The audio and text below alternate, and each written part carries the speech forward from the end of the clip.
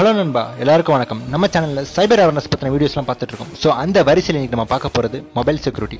அதாவது நம்ம ஃபோனை எப்படிலாம் ஹேக் செய்யப்படலாம், அப்படி ஹேக் செஞ்சால் அதை எப்படி கண்டுபிடிக்கிறது, ஹேக்கான மொபைல் எப்படி மீட்டு கொண்டு வருது, ஹேக்கிங்லேருந்து நம்ம எப்படி பாதுகாக்கிறது, இந்த மாதிரி பல விஷயங்கள் பார்க்க போகிறோம். ஸோ வீடியோ ஸ்கிப் பண்ண பாருங்கள், உங்களுக்கு ஒரு நல்ல அவேர்னஸ் கிடைக்கும். அதுக்கு முன்னாடி நீங்கள் நம்ம சேனலுக்கு புது வியூவராக இருந்தீங்க, இப்போ தான் ஃபஸ்ட் டைம் பார்க்குறீங்க அப்படின்னா சப்ஸ்கிரைப் பண்ணிவிட்டு அந்த பெல் ஐக்கான் டேப் பண்ணுங்கள். வீடியோஸ் உங்களுக்கு உடனுக்குடன் வந்து சேரும். ஆல்சோ நீங்கள் எங்களை சப்போர்ட் பண்ண மாதிரியும் இருக்கும். வாங்க வீடியோக்குள்ள போகலாம்.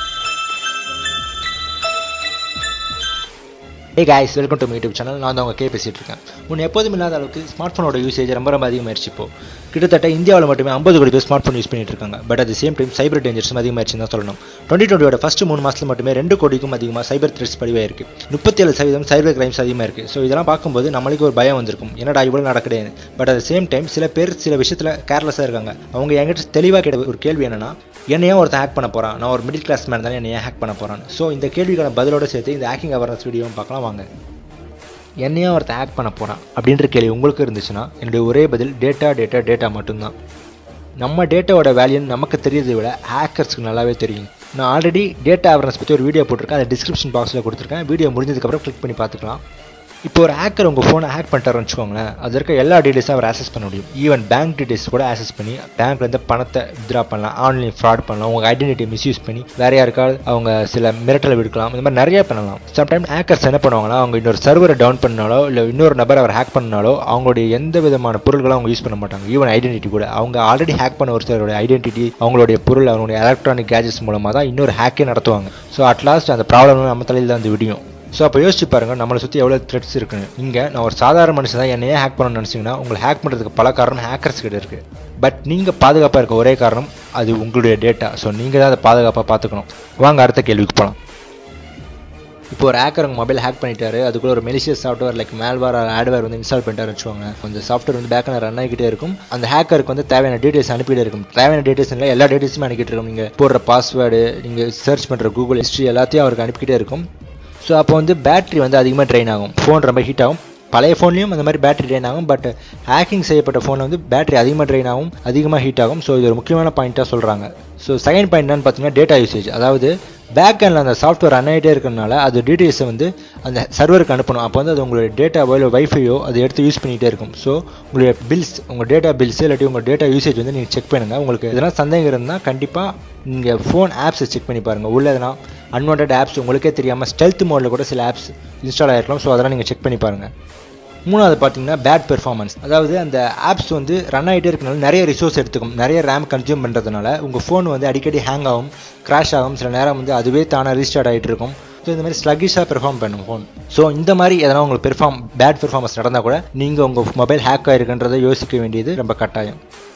அடுத்தது முக்கியமான விஷயம் என்னன்னா பாப்அப் ஆட்ஸ். உங்கள் மொபைலில் வந்து அடிக்கடி தேவையில்லாமல் டிஸ்பிளேல வந்து ஆட்ஸ் வந்துக்கிட்டே இருக்கும். ஸோ பாப்அப் வந்துக்கிட்டே இருந்ததுனா நீங்கள் கண்டிப்பாக அதை கிளிக் பண்ணுவீங்க, இல்லை அது என்னென்னு பார்ப்பீங்க. ஸோ அந்த மாதிரி பார்க்கும்போது அந்த ஹேக்கர்ஸ்க்கு வந்து ரெவன்யூ ஜென்ரேட் ஆகிட்டே இருக்கும். ஸோ அந்த மாதிரி சமயத்தில் நீங்கள் உங்களோட ஆப்ஸை செக் பண்ணுங்கள். அது அன்வான்ட் ஆப்ஸ் நீங்களே தெரியாமல் உங்களுக்கு தெரியாமல் இன்ஸ்டால் ஆயிருக்கா அப்படின்றது கூட நீங்கள் செக் பண்ணணும். அப்படி இருந்ததுன்னா அதை உடனே ரிமூவ் பண்ணிடுங்க, அதான் பெஸ்ட். அடுத்தது பார்த்தீங்கன்னா அன்வான்ட் கால்ஸ் அண்ட் டெக்ஸ்ட். சம்மந்தமே இல்லாமல் உங்களுக்கு யாருன்னே தெரியாதவங்களுக்குலாம் கால் பண்ணியிருக்கும், யாருன்னே தெரியாதவங்களுக்குலாம் டெக்ஸ்ட் மெசேஜ் அனுப்பியிருக்கும், இல்லை வாட்ஸ்அப் மெசேஜ், இந்த மாதிரி சில மெசேஜஸ் போயிருக்கும். ஸோ நீங்கள் உங்கள் கால் லாக்ஸ், உங்கள் எஸ்எம்எஸ் ஹிஸ்ட்ரிலாம் கரெக்டாக செக் பண்ணுங்கள். சம்மந்தமே இல்லாமல் யாருக்காவது அந்த மாதிரி கால் போயிருச்சு, இந்த எஸ்எம்எஸ் போயிருக்கு அப்படின்ற பட்சத்தில் கண்டிப்பாக உள்ள ஏதோ ஒரு மால்வேர் இல்லை ஆட்வேர் உள்ள உட்காந்துக்கிட்டு இந்த வேலையெல்லாம் பண்ணிட்டு இருக்கு. ஸோ அதுக்கடுத்து ரெக்கமெண்ட் பண்ணுற ஒரு விஷயம் என்னன்னா, இது வந்து மோஸ்ட்லி எல்லாரும் ரெக்கமெண்ட் பண்ணல, ஒரு சில எக்ஸ்பர்ட்ஸ் தான் ரெக்கமெண்ட் பண்ணுறாங்க. அதனால் நீங்கள் மொபைலில் பேசும்போது எக்கோ, அதாவது அன்வான்ட் நாய்ஸ் கேட்கும் அப்படின்ற சொல்கிறாங்க. பட் சில டைம் அது நெட்வொர்க் ப்ராப்ளமாலையும் கேட்கும். ஸோ இது ஒரு காரணமாக அவங்க சொல்கிறாங்க. ஸோ இதையும் நீங்கள் பாயிண்ட் எடுத்துக்கிறதா எடுத்துக்கலாம். இதெல்லாம் தான் உங்கள் மொபைல் ஹேக் ஆகிருக்கு அப்படின்றதுக்கு சிம்டம்ஸ். இந்த சிம்டம்ஸ் படி உங்கள் மொபைல் ஹேக் ஆகலை அப்படின்ற பட்சம் ரொம்ப சந்தோஷம். பட் ஹேக் ஆகியிருந்தால் என்ன பண்ணுறது, உங்கள் மொபைல் எப்படி மீட் எடுக்கிறதுன்னு பார்க்கலாம் வாங்க. முதல் விஷயம், நீங்கள் அன்வான்ட் ஆப்ஸ்லாம் டெலிட் பண்ணுறீங்க. நீங்கள் இன்ஸ்டால் பண்ணிவிட்டு யூஸ் பண்ணாமல் இருந்தாலும் டெலிட் பண்ணுறீங்க, இல்லை உங்களுக்கே தெரியாமல் இன்ஸ்டால் ஆகியிருந்தாலும் அந்த ஆப்பை நீங்கள் டெலிட் பண்ணிடுங்க. அதுக்கப்புறம் ஸ்டோரேஜில் போய் செக் பண்ணுங்கள், வேறு ஏதாவது ஆப்ஸ் ஸ்டெல்த் மோடில் இருக்கா அப்படின்ற பட்சத்தில். ஏன்னா சில ஆப்ஸ் வந்து ஹிடன் மோடில் இருக்கும். ஸோ வைஃபை அந்த மாதிரி பேரை மாற்றி சில ஸ்பையிங் ஆப்ஸ்லாம் உள்ளே இருக்கும். ஸோ அதெல்லாம் பார்த்து ரிமூவ் பண்ணிவிடுங்க. ஸோ செகண்ட் விஷயம் என்னென்னா, நீங்கள் அவேஸ்டில் மெக்கஃபி அந்த மாதிரி ஒரு ஆன்டிவைரஸ் சாஃப்ட்வேர் ஏற்றி மொபைல் ஃபுல்லாக ஸ்கேன் பண்ணுங்கள். ஏதாவது மெலிஷியஸ் சாஃப்ட்வேர்ஸ் இருக்கா, மெலிஷியஸ் ஆப்ஸ் இருக்கா, இல்லை ஆட்வேர் எதனா இன்ஸ்டால் ஆயிருக்கா அப்படின்றத செக் பண்ணுங்கள். ஸோ இது மூலமாக நம்ம மொபைல் எதாவது ஹேக் ஆகிருக்கா, இல்லை வேறு ஏதாவது மால்வேர் சொல்லிருக்கான்றது தெரிஞ்சுக்கலாம். அப்படி இருந்தால் அதை ரிமூவ் பண்ணிவிடுங்க உடனே.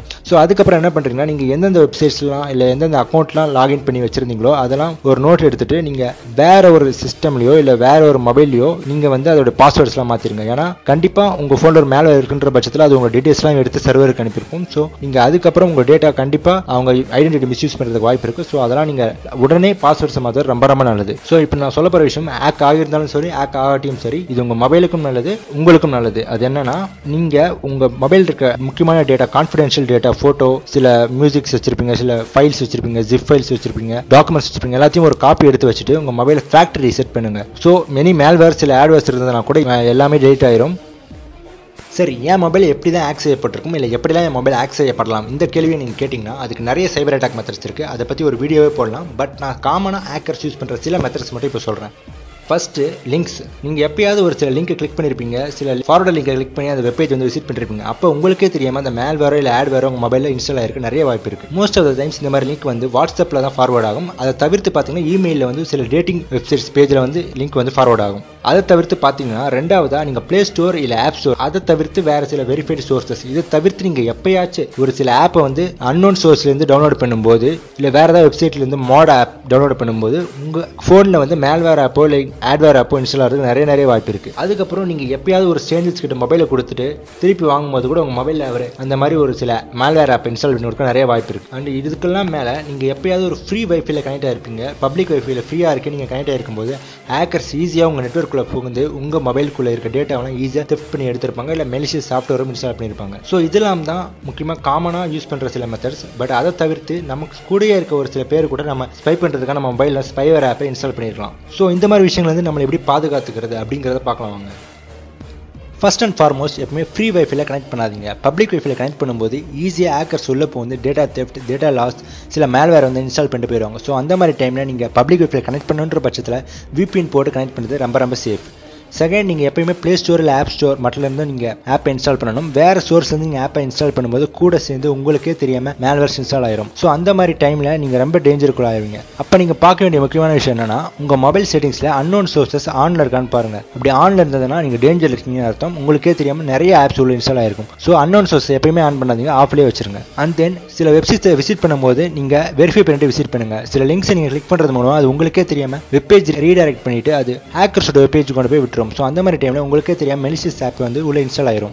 எப்பயுமே ஸ்ட்ரேஞ்சர்ஸ் கிட்ட போனை கொடுக்காதீங்க. ஸோ அவங்க உங்க போன்ல நிறைய ஸ்பைவேர் ஆப் இன்ஸ்டால் பண்ண நிறைய வாய்ப்பு இருக்கு. இதெல்லாம் நீங்க கரெக்டாக ஃபாலோ பண்ணா கண்டிப்பா நம்ம ஹேக்கிங்ல இருந்தும் நம்ம போனையும் நம்ம சொசைட்டியும் கண்டிப்பாக காப்பாற்றலாம். ஸோ நம்ம மட்டும் சேஃபா இருந்தால் பார்த்தா நம்ம சுற்றி இருக்கணும் சேஃபாக வச்சுக்கணும். ஸோ அதுக்கு நீங்க செய்ய வேண்டியதுலாம் இந்த வீடியோவை உங்க ஃப்ரெண்ட்ஸ் அண்ட் ஃபேமிலிக்கு ஸ்மார்ட் போன் யூஸ் பண்ணிட்டு இருக்க உங்களுக்கு தெரிஞ்ச எல்லாருக்குமே ஷேர் பண்ணுங்க. அவங்களும் ஹேக்கிங் பத்தி ஒரு அவேர்னஸ் வரட்டும். அவங்களும் அவங்க டேட்டாவை பாதுகாட்டும். Because every data is valuable. இந்த வீடியோ உங்களுக்கு இன்ஃபர்மேட்டிவாக நல்லா அவேர்னஸ் கொடுத்து அப்படின்ற பட்சத்தில் நீங்கள் தம்ஸ் அப் பட்டன் கிளிக் பண்ணி எனக்கு ஒரு லைக் கொடுங்க. அது எங்களை அடுத்த வீடியோ போகிறது நல்லா சீர் பண்ணும். இந்த வீடியோ பற்றி உங்களுடைய வியூஸ் நல்லா கமெண்ட் செக்ஷனில் கமெண்ட் பண்ணுங்கள். அது நல்லதாக இருந்தாலும் சரி கெட்டதாக இருந்தாலும் சரி நாங்கள் எங்களை இம்ப்ரூவ் பண்ணுறது நல்லா உதவும். அது அண்ட் தென் நீங்கள் இந்த வீடியோ பார்க்குற அது நம்ம சேனலுக்கு நீங்கள் இப்போ தான் முதல்ல பார்க்குறீங்க அப்படிங்கிற பட்சத்தில் அந்த சப்ஸ்கிரைப் பட்டன் கிளிக் பண்ணி பக்கத்தில் பெல் பட்டனை டேப் பண்ணிங்கன்னா நாங்கள் போகிற வீடியோஸ் உங்களுக்கு உடனுக்குடன் அப்டேட் வந்துட்டு இருக்கோம்.